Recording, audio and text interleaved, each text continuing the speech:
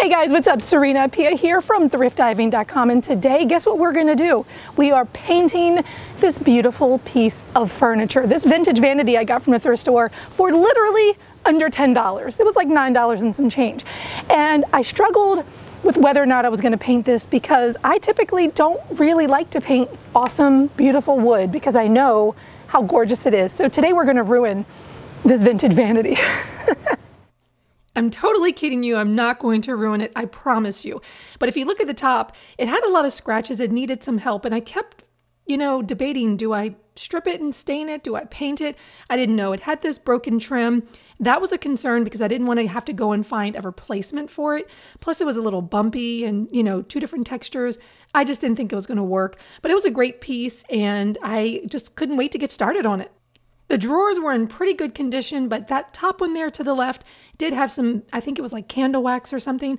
But overall, this was a great piece and I knew it was going to look really good. You'll see that there are some scratches. Now, they don't appear to be very deep scratches, which is good, but I'm going to be refinishing this anyway, stripping this with some sandpaper. I've got 3 grits of sandpaper that I'm going to use. I'm going to use the 80 grit to remove a lot of the finish here on the vanity. And then we will move down to a 150 grit to kind of smooth that out. And then we'll probably finish it off with the 220 grit sandpaper. Now, for this makeover, I decided to use my orbital sander to get the existing finish off of the vanity. Now, I could have used chemical stripper, and I will later on, which you'll see, but I decided to use this. It's a little faster, a little less messy, but make sure that you wear a dust mask. Now, you'll notice that I'm going kind of slow here, right? Revealing this beautiful wood. If you go any faster than, say, 1 inch per second, what happens is that you get these swirly marks on your wood and you don't even realize it until you go to apply stain or some kind of finish and you're like, why is my wood looking like there's swirls, these pigtails?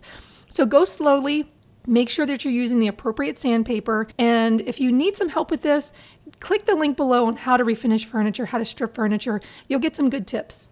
Okay, so now I've removed all of the finish from the top with the 80 grit sandpaper, and there was one spot that I was not able to get. It looks like there was some oil down in there, and I think I'm just gonna have to paint a flower or do something to disguise that area.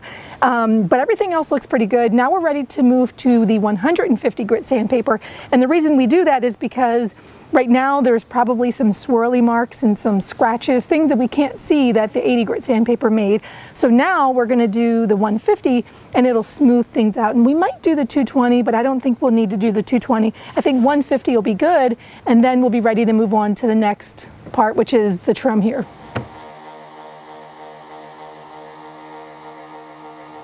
So for the final sanding, I am going to use some 220 grit, very fine sandpaper, and I'm just going to do this by hand. So we are going to use a little bit of paint stripper, but we're going to do it right along the edge. I could have used it on top, but I just really didn't want to. I would have had to have sanded anyway, so this looks good. Now we just have to get this stain off of the top. When I'm stripping furniture, I love to use the environmentally friendly stuff, but you still have to make sure that you wear gloves, so that's why I got my gloves on. And if you want the list for the materials, go down to the blog post, you'll find them all there. But I used the paintbrush, applied it, and I let it set on there for maybe about an hour. I really think you only need about 15-20 minutes. It works pretty quickly, but if you need to go and get something to eat or just kind of step away for a little bit, you can. But I didn't put any on the top because that was already done. And then I used one of those metal wire brushes. You can get them for like a pack of 3 for like $5, and just use that to loosen some of the existing finish, and then wiped it away. And then once I cleaned all the existing finish off, I used some after wash to clean away the residue, and then it was time to let it dry. In the meantime, while this is drying, we're going to figure out how to fix this. We're also going to clean it. We've got some vinegar and water because we do not want to put paint on something that is dirty because the paint won't stick. So we're going to remove these drawers, clean the inside of the drawers, check the inside, make sure there's no bugs or anything like that, and figure out how in the world we're going to fix this piece of broken trim. That'll be really interesting to see what I do. I have no idea. This is the part that's really gross when it comes to furniture that's like old, because then you have to clean it out and you don't know what you're going to find in it. Thankfully nothing bad, but it is still pretty gross.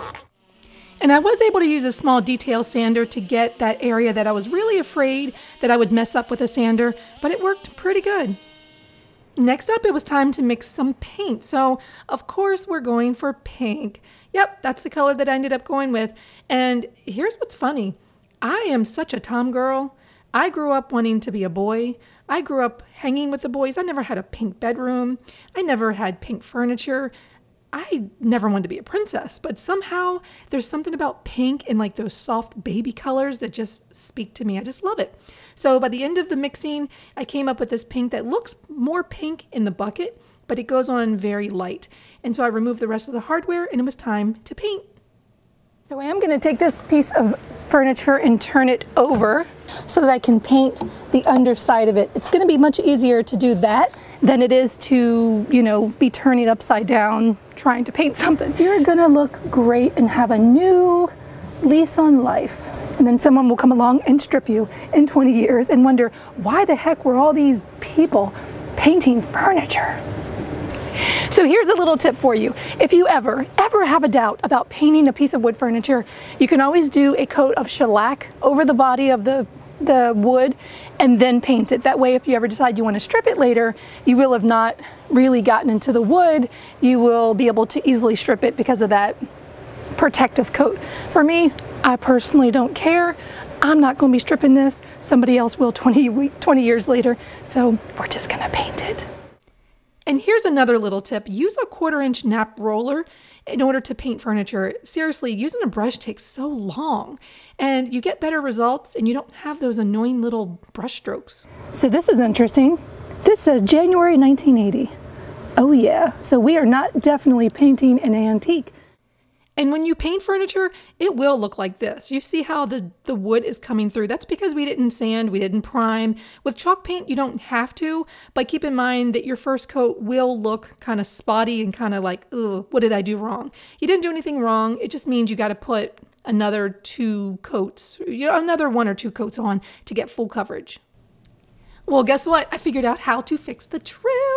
Now, this is not a sponsored post or video at all. This is just me using a product that a brand had sent to me. But, you know, as bloggers, we get a lot of products where companies want us to try things out. Well, this company had sent this moldable glue about a year ago, and I just never used it. And finally, this project came along, and I thought, well, let me see. And it even was expired. It said February 2018. I'm like, well, maybe it'll still work. So I tried to recreate the look of the trim. You can see it's not exact, but overall it looked pretty good, and I let it dry for 24 hours. And then I used a primer over top of it because it says on their website you cannot paint it because it's like a silicone, right? Well, if you spray it with some primer, some oil-based primer, guess what? You can paint it. And even though it doesn't look, you know, like 100%, that's a pretty good fix. Okay guys, so we are done painting this. I've put 2 coats. Now we're going to put a little bit of shellac on the top. We're just going to leave this clear. I think we're going to leave it clear because I really just want to put a little bit of color, but I don't want to like overpower it. And then we're going to do the knobs or the pulls in a nice gold color. Oh, I think it's going to look really, really good. So the reason why I decided to do the sanding sealer is because I like that it still gave it a little bit of color, and then I can still add, maybe sand this down, get it really smooth, and then I'll still be able to add like a nice high performance top coat. I'll probably use the General Finishes water-based top. I like that you can see kind of like the natural grain of this top. It looks really, really nice. I'm glad I didn't put a stain on it. And once the sanding sealer dried, I used 220 grit sandpaper to smooth it out and then added 2 coats of top coat. Be sure to check out the materials list in order to find out which materials I used for this project. So while the top is drying, we're going to put a little bit of this rub and buff on these handles. And what you'll notice is that it's totally taken away all this nasty, like, old color. So you might want to check out my other video where I actually had showed you some of the ways that you can use rub and buff, but this is one of the ways. You can use it on your hardware, and this helps you to save money from not having to buy new hardware. Plus, when you're doing pieces like this, like a French Provincial dresser or buffet or something like that, you typically want to keep the same hardware. And I have to tell you, finding this kind of French Provincial hardware, it's very difficult. You could probably find it on Etsy, but it can be very expensive. So you might want to reuse what you have. And you might want to disguise what you don't have. So I didn't have 2 knobs here for these holes, so I put some wood filler, let it dry, and then sanded it smooth and painted it. Now the inside, this is where I really figured like, I guess I got to do something to the inside because it was ugly. It was just brown and some of the stripping gel had gotten underneath of it. And my oldest son said, "Mommy, you have to go big or go home." And I decided, you know what, I guess I'm going to go big. So I sanded this down, did the same treatment that I did to the top, so that it looked uniform when you lifted it up. Now I decided that I was going to go even bigger, and so I did a patchwork type pattern inside of the drawers. And I was not planning to do this. It was totally spur of the moment, but it just works. And so I won't go into the step-by-step. I will put another video together to show you exactly how to do it and to get good results when you're lining your drawers with paper, scrapbook paper, but it looks really good. I love it. So let's take another look at where this vanity started. It was scratched, it was brown, it was horrible, but it looks amazing now. That top is so satiny smooth. I'm really glad I went in that direction to keep it natural. And the scrapbook paper was a really fun touch of whimsy that I don't normally do. And I know some people may say, well, it's juvenile and the color's not for me, but considering that this thing was $10 at the thrift store and I got to flex my creative muscle and salvage another piece of furniture from a potential landfill, I think that's a big win. And I can use this for a vanity, I can use it for crafting, anything, and it looks good. I'd still need to add a little bit of top coat to the paint. I'm going to let it cure for another week or so and then add maybe 1 or 2 coats of top coat to protect it. All right guys, so we are done with this makeover, and I have to admit, I freaking love this. I really wasn't sure at first what I was going to do with this, but after putting some paint on this, stripping the top, and just leaving the top natural with a little bit of shellac, I love the color. It just looks amazing. So usually what happens with furniture makeovers is that you don't know exactly what's going to happen. And with this project, I had no idea that I was going to line the drawers with scrapbook paper, but it looks really, really good. I love it. So I'm keeping this. I don't know where I'm going to put it yet. With a lot of my projects, I just don't know where I put it, and I just stash it somewhere. So eventually you will see this somewhere in my house, and I will share that with you. Go back to thriftiving.com, enter your name and email, subscribe, and I'll send you 5 ebooks and printables, and be sure to hit that little bell and subscribe. I will see you next video, and you can always go back to Thrift Diving or down to the description and get the materials list for this baby. She's pretty, isn't she? She's so pretty.